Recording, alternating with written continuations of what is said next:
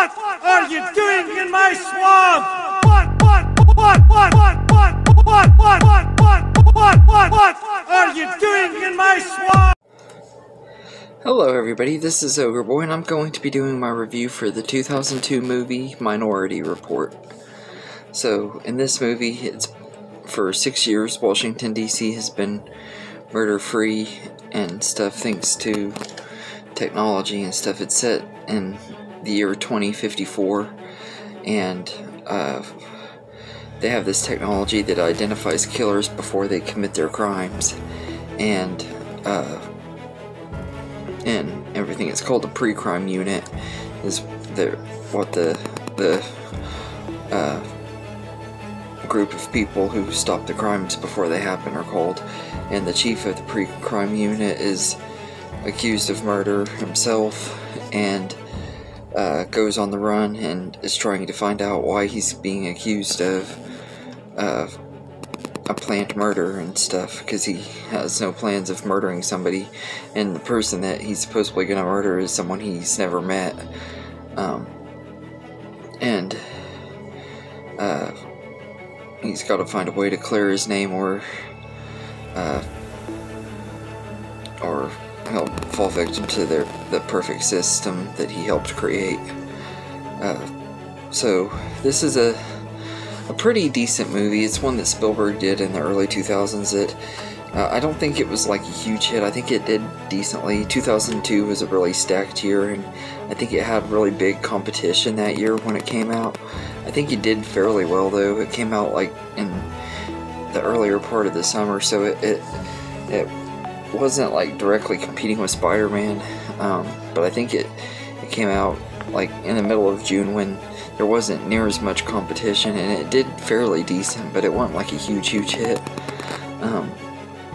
But I think this is a really good movie. It's one that I've been wanting to see for a while. I've had a few copies of it on DVD, and a couple of them didn't work and stuff, so I had seen like part of the movie but never saw it all the way through till the end, until today. And I gotta say, it was a pretty decent movie. The story was really well written and everything. It has a really engaging story, but it also has a lot of really great action stuff, which you kind of expect action stuff from Tom Cruise anyway, although he's not as much of the action star back then as he is now, because back then he did still do a lot of dramas and stuff. It was before he really hit his action star status, but he's really good in this movie. And I'm not really a huge Tom Cruise fan, but I can't deny that he's a good actor and stuff, and he was really good in this movie. There were some parts where he had to get really emotional and stuff, and his performance was really good in this movie.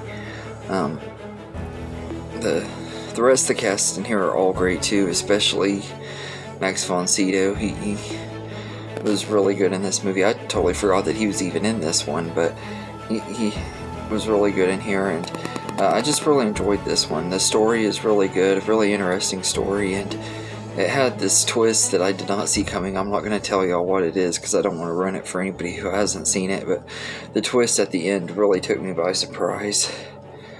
John Williams' score is pretty good. It's not one of his best though. It's kind of forgettable. It's actually one of my least favorite scores of his, up there with his work on Jaws 2. It'd probably be one of my least favorite scores, but it's okay. It's not anything super special, but it works good enough for this movie. The visual effects in here are really good. They hold up really well. I think they used as little CGI as they could and stuff, and the special effects do hold up really well.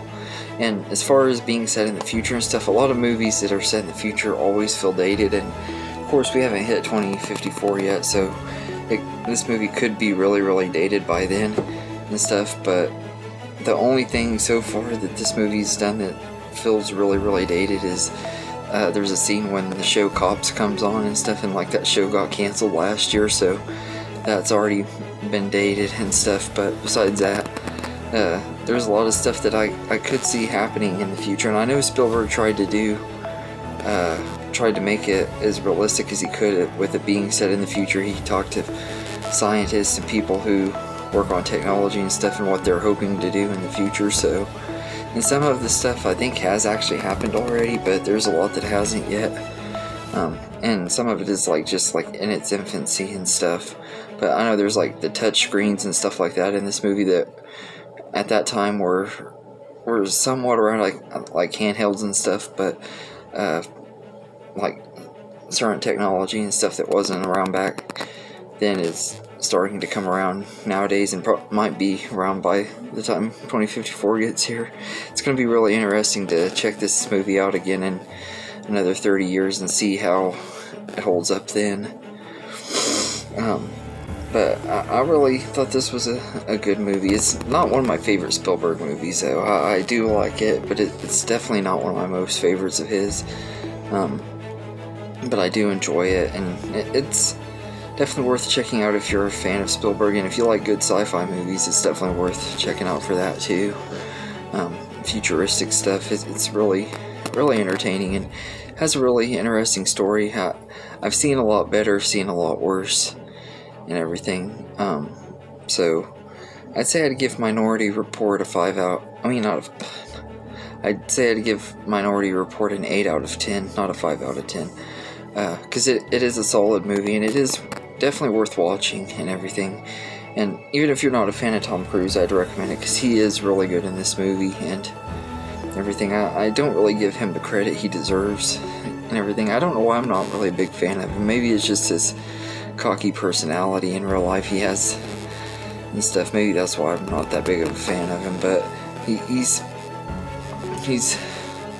really good in this movie. But anyway, let me know in the comments what you think of Minority Report, and I hope you enjoyed this video, and have a good day, everybody.